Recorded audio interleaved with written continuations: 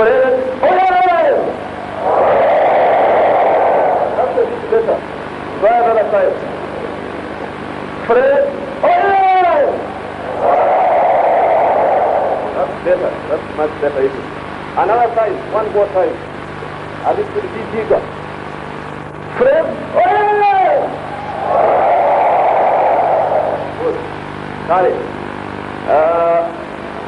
I don't want to make any speech now about Fred because the story is very, very wrong. I knew him when I was 15 and I think he was 17 or 18. That was in Mozambique. I knew Fred when I was 15 and he was 18. That was in Mozambique. We had gone there to be trained to fight Idi Amin. Nabanje kumenyana na General Major Fc-Rwigema w'igihumbi kimwe magana cyenda mirongo irindwi na gatandatu muri Mozambique. Icyo gihe yewe nari mfite imyaka 16 yarasize na 18. We trained in Mozambique for 2 years. Came back in 1978. Twize ibyo kurwana ndetse icyo gihe twateganyaga ko tuzarwana intambara yo gukuraho Idi Amin. Twavuyeyo muri 78. When we came back, he immediately went to the front line, but for me I remained in Dar es Salaam. Tugarutse we yahereye ko ajya ku rugamba, yewe nsigara Dar es Salaam.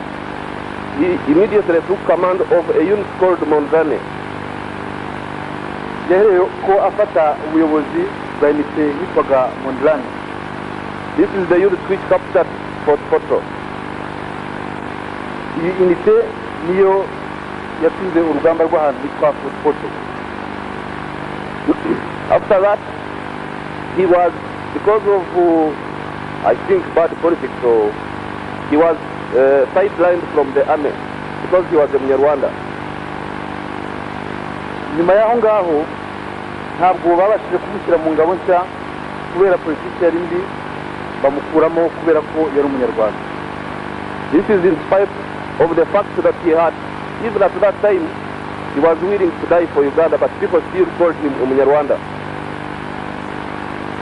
Bamwigije uruhande nubwo icyo gihe yarafite ubushake bugaragara ko yashaka kurwana igihugu cya Uganda.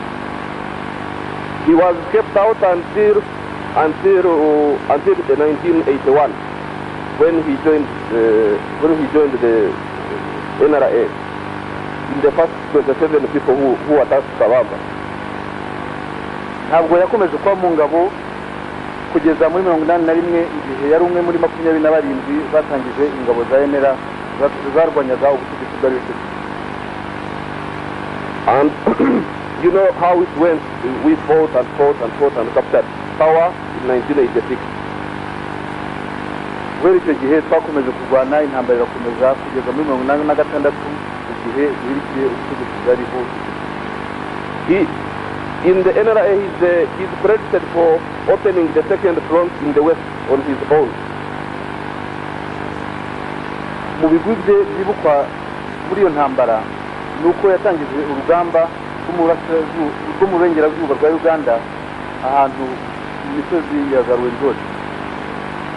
So, a lot can be said about Fred, but my only wish, which I wanted to pass on to you, is that I really wish that what he died for would be achieved. Hari byinshi nakavuze kuri Fred, ariko icyo navuga nuko twese uko turi hano twaharanira icyo yatwize.